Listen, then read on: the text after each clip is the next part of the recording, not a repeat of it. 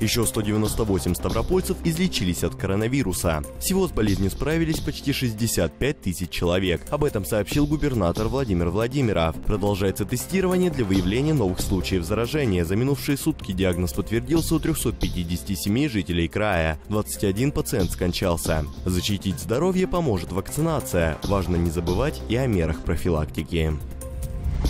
С начала года край посетили больше 800 тысяч туристов. Сферу гостеприимства обсудили на совещании в правительстве региона. Как сообщили в Краевом Минтуризма, на Ставрополье сегодня работает больше 500 санаториев и гостиниц. Такому развитию сильно помог эксперимент по курортному сбору. За 3 года удалось собрать больше 800 миллионов рублей. Эти деньги направили на реконструкцию парков, скверов, обновление городских озер, набережных и прочую инфраструктуру. К слову, накануне премьер Михаил Мишустин подписал программу комплексного развития Ковминвод до 2030 года. В ее рамках регион получит свыше 50 миллиардов рублей.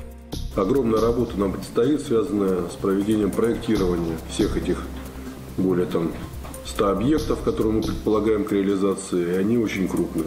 2 огромных раздела. Раздел обеспечения инженерной инфраструктурой, это вода, водоотведение и транспортная инфраструктура, дороги.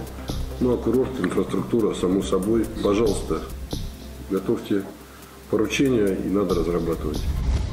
В Ставрополе завершаются работы по благоустройству сквера. Пешеходная зона располагается на пересечении улиц Мимоз и Чехова. Обновили территорию в 6000 квадратных метров, сообщили в администрации города. Там установили тренажеры и игровые комплексы, обустроили спортивную площадку и высадили деревья. Работы проходят в рамках госпрограммы формирования комфортной городской среды.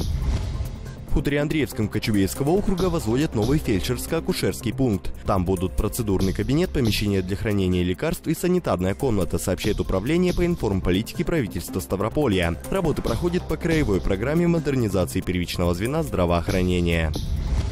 В Невиномысске завершается ремонт участка объездной дороги. Обновляет полотно на отрезке от улицы Калинина до Апанасенко. Это около 3 километров. Специалисты уже нанесли разметку, установили светофоры, фонари и знаки. Как сообщили в Краевом Миндоре, стоимость работ более 100 миллионов рублей. Ремонт ведется по нацпроекту «Безопасные и качественные дороги».